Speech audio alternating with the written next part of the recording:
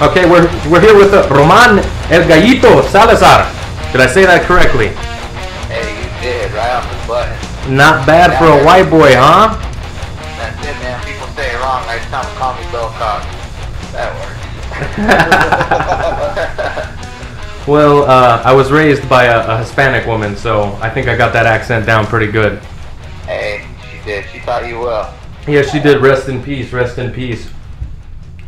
So usually how we get this thing going is I dominate, and I don't want to do that. So I'm going to let the co-host go ahead and start with his question first.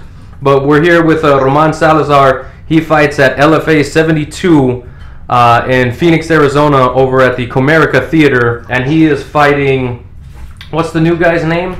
Mario Israel. Yeah, Mario Israel.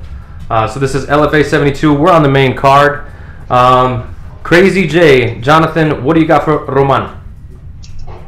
Well, first off, I just want to say thank you for taking time out of your very, very busy schedule to get with us and talk with us this evening. Absolutely, man. My pleasure, actually. It's helping me burn time. You know, whenever it's gut week, all we do is stare at the clock, so this actually really helps. Yeah, kind of helping pass the time by, huh? You got it. All right, well, I just got a couple questions here for you. My first question is, how cool is it getting to fight on the same card as your teammate? Are there going to be any bragging rights involved? Yeah, man, it's pretty awesome, honestly. Like, we got 4 on the card right now, man. So it's going to be pretty cool. Obviously, we got Rafael Mondini, who's going to fight in the co-main event. Got Superhero Stanford, not sure where he falls on the card, and then we have Ray as well. So I mean, there's gonna be 4 of us representing Fight Ready that night. So it's pretty dope, man. It's you know, a higher profile card for LFA too, not just your normal local show. So I think it's gonna be a lot of eyes on the card and a lot of people to see what kind of potential and what kind of fighters are putting out of Fight Ready. Oh, exactly. Yeah, I hear you on that. And there's a lot of great fighters coming out of there. Are there going to be any bragging rights, or do you guys, or is it just like, hey, you did good, here's what you can work on, or is it going to be like, I won, you lost, like suck it, like what's going on there? No, for the most part, yeah, we're definitely got a very tight family feel here at Fight Ready, so definitely be none of that. I get kind of weird whenever it comes to fight night. If I have to share a card with my friends, I don't watch anything until after I fight, because I also corner a lot of these guys and stuff, so I get way too anxious and my anxiety gets through the roof. I know a lot of dudes go out and watch and do that. I just kind of lock myself away in my locker room, throw my headphones on, and we'll see whatever happens, and we'll either drink some happy beers or some sad beers after, I guess. Yeah. Well, either way, beer's going to be involved, and that's always a good thing, I guess, huh? Yes, sir. You can count me in. Count me in. My second question for you is, are you a fight fan? Oh yeah, man, I love fighting. I've always have. I mean, I grew up loving the sport of boxing. I think Oscar de la Hoya and Cesar Chavez were like idols to me. My mom just always thought it was crazy that I wanted to box and wouldn't let me do it. The second I turned 18, I went and found Boxing Inc. down in Tucson. That's where I kind of started my career after wrestling all throughout junior high and high school. And found out really quick that this is what I wanted to do, so I decided to, just kind of push at this and make this my life. Gotcha. Now, I heard you mention Oscar de la Hoya. Is he your favorite fighter to watch, or do you have a particular fighter that you love watching? Nowadays, I mean, I still enjoy the sport of boxing so much. I love watching Canelo. I mean, it's just sweet science going on in the boxing ring, I mean, it's beautiful to watch. It's almost like poetry in motion, where what we do is a little bit more brutal.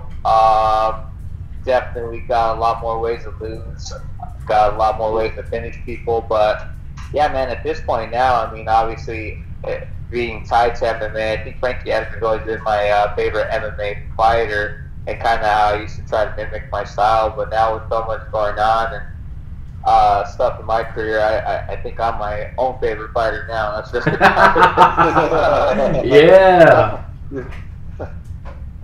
And my third and final question I got for you is what do you like to do in your spare time when you're not training for fights or just like working out or anything?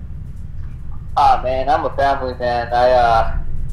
I'm married. I've been with my wife since we were in high school. She's my high school sweetheart. We have a 12-year-old son, and we have a 9-year-old daughter, man. So I just like to hang out with the kids, my French bulldog, and just really, man, just hang out. All like whatever it is, we're all nerds, kind of Marvel nerds. Go watch Marvel movies. We video game a lot. Me and my son. He skateboards, and I'm kind of showing him how as well. So just really hanging out at this point. But yeah, this pretty much consumes my life for the most part, so I don't have a lot of free time. Oh, nice. I like hearing when fighters are, they spend a lot of time with their family because I mean, it's got to be crazy trying to balance, both the fight world and the family world with everything going on. Oh, 100%, man. I consider myself pretty spoiled because not only do I train out of Fight Ready, but I'm actually the general manager here, so my kids get to be here every day alongside and work with me. A lot of people that have those tough training schedules and stuff don't get to see their kids a lot. They actually get to like bring your kid to work every day with me, so it's pretty solid. That's what's up. Oh, yeah, that's super cool. Well, again, thank you for taking time out and talking with us. That's all I've got for you. I'll send you back over to the host. Awesome, man. Sounds good. All right. So street is. Sorry, my dogs are over here. Word on the street is you train with Triple C, the King of Cringe. Hey, I sure do. I've been training with the King of Cringe for 6 years now. Okay, now I know it's mostly a stick. Henry's actually a pretty down to earth guy. So does training with Henry like build confidence? Is it a confidence booster knowing that you train with arguably one of the best to ever do it? Yeah, 100%. I mean, anytime you get the round with him, I mean, you're looking the devil in the face, man. It doesn't get much better than that. And we just got a lot of those in this room right now. Literally, obviously we got Henry. Just looking eye to eye with Korean Zombie and all his flying rounds, his last camp here and his camp here. We got dudes over at Belto, Henry Corrales, and other UFC fighters, the Carpouts, Bobby Moffitt, Frankie Times, everybody I get to train with. I'm like, honestly more scared to come to practice than I ever have been and watching them fight somebody because at the end of the day, man, I'm going to have another stud lined up against me even if there's no finishes here. You choke somebody out, they just get pissed at you and then it come at you harder, so it's one of those things. But yeah, having Henry under this roof and then everything he's done as far as like getting Neuroforce involved in the sweet science of fighting, it's made this camp superior to any other I've ever had. Just using the tools that they use for him are now part of this team. It's pretty awesome. Okay, now and it's also fight week. Okay, we got the weigh-ins on Thursday, and then we get to have fun on Friday. So what type of things do you do on fight week to prepare yourself for getting in the ring? Yeah, so I came in, got I got one practice a day today, tomorrow. I did a 30-minute mid session, 30-minute flow grappling session with Frank Stein today. Nice. And then I went and got a massage, and now I'm just sitting here at the gym, seeing what it looks like here. Like I said, I run the thing. I could probably go home, but I'm kind of a workaholic, so I want to make sure everything's looking good. And then, the rest of the week's a little bit of tapering, a lot of drinking water. Like today I'm drinking 3 gallons. It's the weirdest thing ever. Whenever you weigh in, the only thing you want in the world is water. Whenever you're water loading, the only thing you hate in the world is water. So it's like the polar opposite of what's going on. It's like, just finished my second one, and I'm like looking at the clock on, man, I got one more to go right now. So, you got this, man. You got this.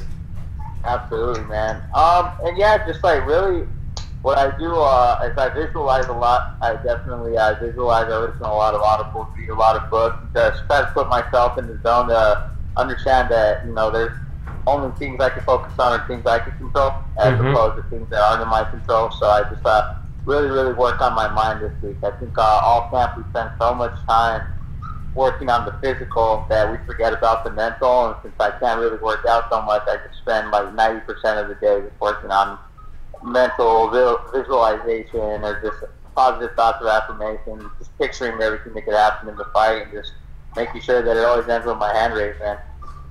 Okay, and are there any like ritualistic type things that you do, like something you have to do during fight week?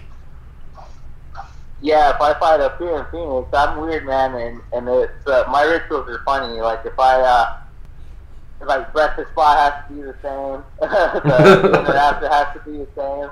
If I win, and then if I happen to lose a fight, I won't go eat there again, man. I was like, nope, that's the dinner. I like just changed it right here, man. Eating at this sushi restaurant, dude, I got stopped blown on that decision. That's what did it. So I'm kind of weird whenever it comes to that, but yeah, no, it's just really a cool time to get everybody together, all my friends. I do do a big dinner after weigh-ins with a bunch of my teammates and stuff, and just kind of like shoot before I go to war, you know. So it's always pretty cool to do. And yeah, that's definitely a given. And then always after a fight, I just always go down to Mammoth, Arizona, where I'm from, and go visit my family in my hometown, regardless of where I'm fighting. I like go that same weekend, just go see the roots and see where I came from. And it's kind of humbling to see where I've made it in this sport whenever I see where my humble beginnings were.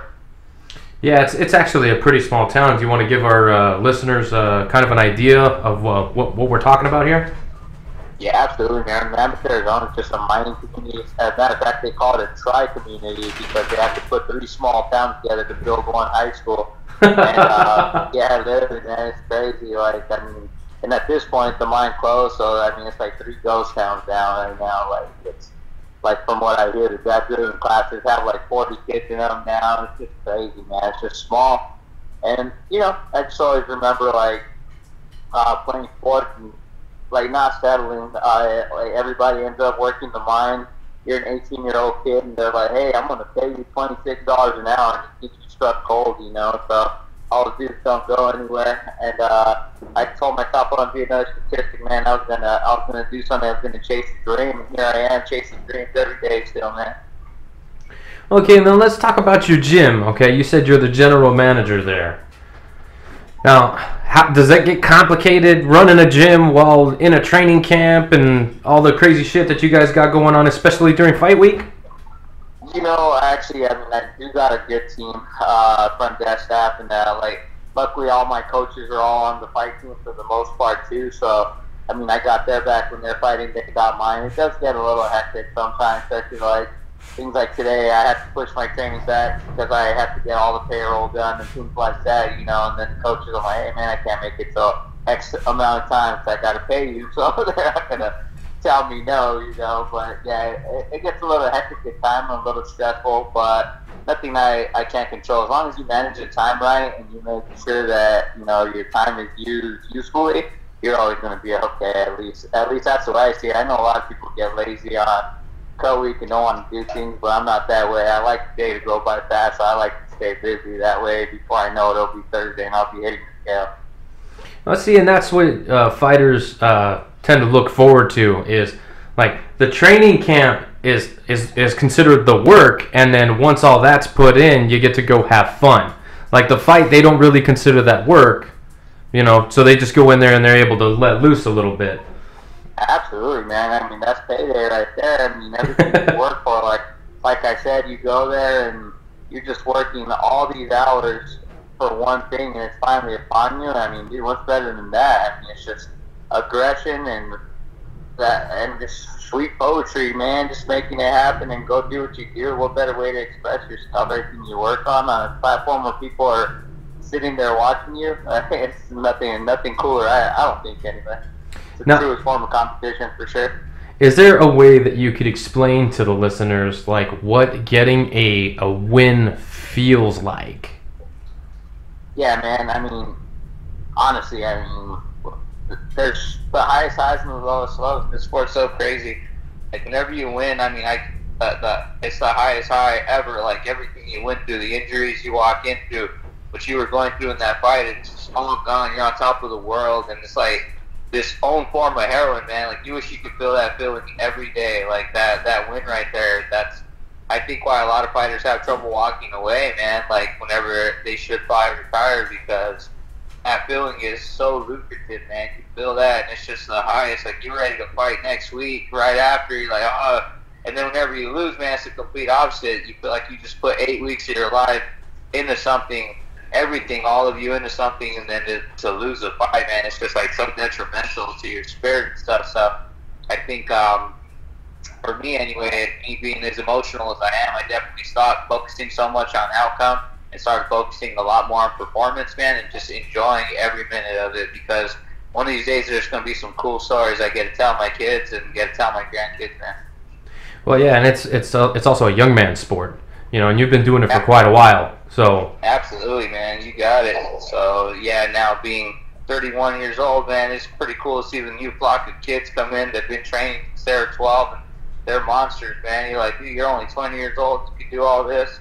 I was like, I knew how to wrestle when I was 20, so it's pretty cool to see, man. So yeah, I'm definitely in a good spot to get to see the new killers come on through. Yeah, the new triple C's, huh? You got it, man. All right, and now your original opponent fell out due to an undisclosed injury, but LFA was able to find you a late replacement. Are you pretty happy that your training camp did not go to waste here? Yeah, 100%, man. And mostly, I mean, I was telling you, I was in Philadelphia cornering a fighter whenever one of our fighters, Derek Flores, whenever they called me and told me that this fight wasn't happening, and I was like, man, I'm going to throw it away. I'm going to think you need one of these cheesesteaks, but no, we're going to find somebody. So I was like, man, I'm just going to stick to it. I was up in Philly, didn't cheat my diet once. I was like, all right, man, this for the cheesesteak now. You guys better find me somebody. Yeah, they were able to pull Mario Israel together. Pretty cool. And, I mean, it's not at 35 like it would have been. It's going to be at a catch because he took it a little bit short notice. Damn, so we could have had the cheesesteak. Yeah, man, that's what I'm saying. I was like, cheesesteak could have worked now if I was only known. But yeah, no, I'm really excited, man, just to be able to fight in my backyard here and just do what I do, man. I mean, Mario Israel, I've watched some of his fights, his older fights. Definitely watched his fight in ACB. The dude's tough. Yeah, I know he's got good striking, and I love the challenge of it, man. I love testing myself and seeing what I can do out there. So, I mean, obviously I'm going to be pushing for finishes and just try to put this dude away. I can't wait. Yeah, and what does he bring to the table that we need to keep an eye on? He's got power in both hands, and he's got fast kicks, man. I've seen some of his Muay Thai stuff. I mean, and then he's just a really scrambly guy as well. So I think our fighting styles kind of make for a hell of a matchup, to be honest. I mean, because I got a very crowd-pleasing style. I'm always trying to like to finish at all times and always doing anything I can to keep things on my feet and saying some chingazos, man. That's just the way I am. It's funny, I'm a wrestler at heart, but I love to slang them out. I don't know why. I just always been that way. Once somebody hits me, I'm like, all right, cool. Let's go 1 for 1. Let's make it happen. So, I mean, I guess it's just that Mexican in me. It doesn't let me live it down. But, yeah, he's just a tough striker, man. He's looking good. And looks like a complete fighter. I didn't get to find too much on him. But my coaching staff put together a pretty quick game plan for him, and I think they did a good job with it. So it's just about taking him into deep waters and proving I'm the better man that night. Okay, now looking back in your career, you fought on the biggest stage, and you fought some legit badasses. I'm talking Marlon Vera. He just got a win not too long ago in the UFC. Kid Yamamoto, rest in peace, a legend of the sport. What do you think it's going to take to get you back to the big show? I don't know, man. It all starts with Mario Israel, to be honest.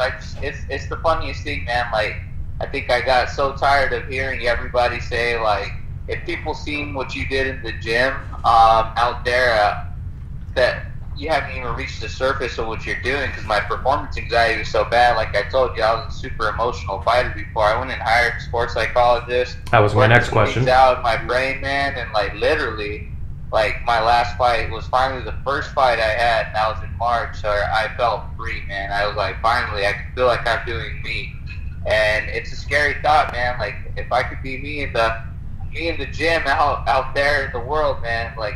People haven't even seen the surface yet, so I mean, I'm really excited to just go out there and do it. Like I said, at this point, I don't fight because I need to fight anymore. I'm in a good spot. I got a cool career. I got good things going here, but I just love the sport so much, man. I just like to give back and just push myself and test myself every day, man. So if I don't make it, that's cool. If I do make it back, I'll be making a run. It's all good.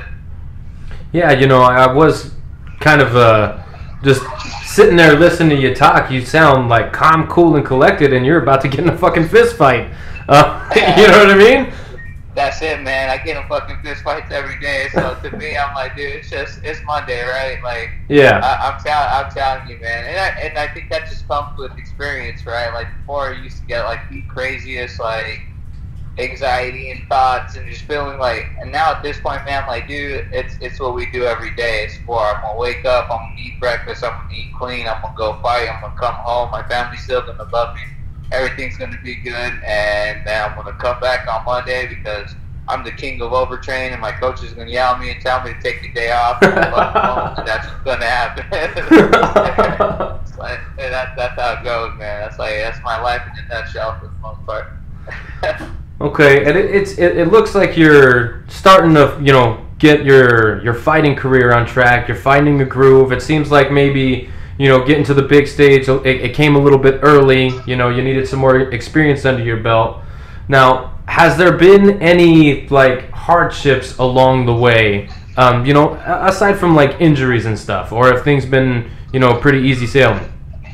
Yeah, no, I mean honestly, I think my career took like a pretty big tumble. Some of the stuff I didn't want to like really face myself. Whenever my dad was murdered, and yeah, whenever that happened, I think like. I realized that my dad was a big why and a big inspiration as to why I was even a fighter, and it was just kind of like pushing and like I think I was always looking for his approval. And then whenever he was gone, my brain, I kind of lost my why, right? So I'm like sitting around and taking fights and wondering what's going on, just not feeling the same type of motivation. But I faced those demons, faced what happened, realized that life goes on, and I got my own family to make happy, and man, just been a better man for it now. I really have. Like, and at this point now, like I said, man, I used to just like think that things like this were my fault. Like whenever it happened, he was supposed to be on a trip to California with us. He decided to stay, and then I like literally talked to him on the phone the day I was driving back, and just never got to see my dad again. I put a lot of that blame on myself just because I tend to do that, and I think it kind of took a deep toll on me. Definitely in my fight career for sure, man. I became kind of negative, kind of would fight to not, just to feel something because I was numb for a while, and now I just found the love for the sport again and realized what I could actually do if I'm going to do it right. So I'm ready to make it happen, man. Well, our deepest condolences there. That's never an easy thing to do or to go through. Sorry, my dogs are jumping all over me over here. It's not an easy thing to go through, and to get through it, and and just become the type of person that you are. You know what I mean? The type of fighter that you are, the type of father that you are, the type of businessman that you are. That's pretty fucking encouraging. To anybody who is looking to better themselves, or anybody who's going through some hardships. So I appreciate you sharing that with us. No, absolutely, man. Yeah, at the end of the day, man, that dude would always be pushing for me to be happy, and I get it, man. Like, absolutely. I just felt like, I was super young still. I was only 27 years old whenever it happened. He was super young still, and I'm like, just sometimes shit don't feel fair, but it's okay, man. Like, life's not going to be fair sometimes, so I just got to go make the most of what I've got now and just try to make all these memories good, man, and just understand that he would have been proud of me either way. Yeah, that's a great outlook to have, and somewhere he's looking down, smiling at you, man. Yeah, man. Thanks, I appreciate that. Okay, so on a lighter note, I actually have a little bit of comedy that I would like to share with you specifically. And looking at your record, I seen that you fought Anthony Burchak, who's also fighting on the card. You fought, Ed West, who's another, a big name here in Arizona. But you also fought a guy named Joe Madrid. You remember Joe? Yep, I remember Joe. Okay, well, so do I, because back in the day when me and Joe were amateurs, he choked me out in 22 seconds. So we actually have a common opponent, which is not something that I'm used to seeing when I'm doing my research. That's what's up, right? Hey, we fought the same guy. Yeah, you won, I lost. I lost pretty fucking fast, too. Yeah, Joe's tough, man. He's a very tough dude. He's still cutting hair down in Tucson, dude. Oh, hell yeah. That dude. Yeah, he's a good guy, good man, good father, all that shit. So I'm not upset I lost to him, but you know, if I could take solace in the fact that the man I'm talking to right now got one back for me, I'm okay with that. Hey, there you go, man. That works out. All right, and then I got one more for you. Sure. Gallito, where does it come from? How did you get the name? Oh man, Gallito's been my nickname since I was 7 years old, man. I was just happened to be the youngest nephew. My mom is one of 8, so there's a bunch of cousins running around everywhere. Obviously, we're Mexican. We think we gotta have kids, a bunch of them. So yeah, and it was just honestly, man, my tios would call me Es un pinche Gallito because I would sit there trying to fight my older brother and my cousins with tears in my eyes, and they'd be trying to make me stop, and I'd still be trying to fight to the death. Kind of was how they would say. Obviously, I wasn't going to fight to die, but they'd be like, "Man, this kid will fight to the death. He's a Gallito." my brother's name happens to be a Ramon, and mine's a Roman, so I was really all fucked up. They just changed the vowels around. So instead of remembering which one I was, they gave me a nickname, right? Oh man. So the Gallito kind of came at 7 years old, just kind of stuck like forever. So that's the thing. So it worked out. All right, and then tell our listeners what they should be listening for during your fight. You already know, man. You're gonna hear them cockle-doodle-doos go real hard every time I fight all the time, or you're gonna hear my bat with a combination of my mad-ass wife telling me to pick my hand up, or get up. My wife is nuts, dude, so she knows all about it. It's been a couple times. I'm not kidding. I was fighting at Staples Center, and I could hear her over anybody. It's like, man, this is crazy. This woman's so ride or die. But yeah, definitely get ready to hear the all day. You already know. That's a thing whenever I fight. Okay, now real quick, since you brought up the wife, how okay is she with the career choice? You know what, man? I don't think I'd be able to do this without the support system. Believe it or not, man. She's like, not only does she train out of my gym, never thought of fighting or anything like that, but she comes in here staying in tip-top shape and doing that. And she literally do like everything from meal prepping to sits there through every single weight cut. She just like wants to monitor, make sure everything's all right. Like a lot of wives wouldn't do that, man. Like I've been in Epsom salt baths or saunas where she sits in there with me and she just wants to be that helping hand no matter what's going on, man. So that support system's great. You know, my kids have never been sheltered from this either. They know what their dad does, and they go and like literally it feels like every year at school until my son's in middle school now, I have to go explain to teachers that I didn't really just beat up people, like I was an actual professional fighter. My daughter kind of was down that their dad beat everyone up, so it was like one of those. But yeah, it's been cool, man. My support system has been great. My wife's always been about it. You know, she says if I ever wanted to call it quits, she'd support me in whatever I do, and I truly believe that. And you know, it's always cool to have her in my corner, man. So I love her so much. It's been awesome, man. Like for sure, ride or die, Bonnie and Clyde situation there. Well, hopefully she gives this thing a fucking listen, man. You'll be getting some brownie points here, buddy. That's it. I will say, she always says I don't talk about her enough, but hey, well there you go. There you go, Miss Gallito. You got your 15 seconds here. That's it. Just got him in. See, I said 15 seconds. He said a minute. See, that's the husband right there. All right, now my last question for you before we let you go, and then of course I'll give you a chance to do your shout outs and whoever you want to give your time to. But with Mario Israel, how do you get it done, and in what round?